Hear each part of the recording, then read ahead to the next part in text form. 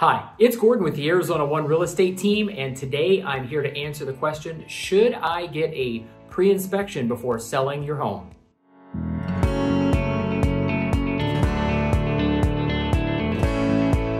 The ultimate answer is yes. You should get a pre-inspection before listing and selling your home.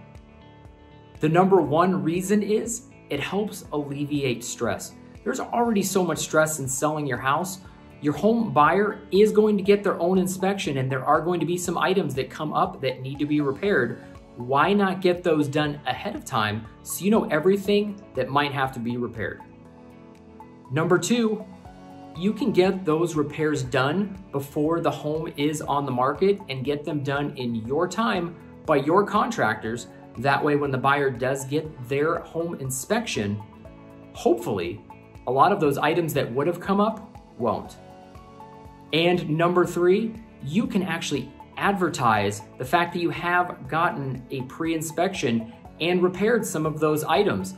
That way it will ease the mind of your buyers. So when it's time to write their offers, a lot of that has already hopefully been taken off their plate, hopefully getting a higher price for your home.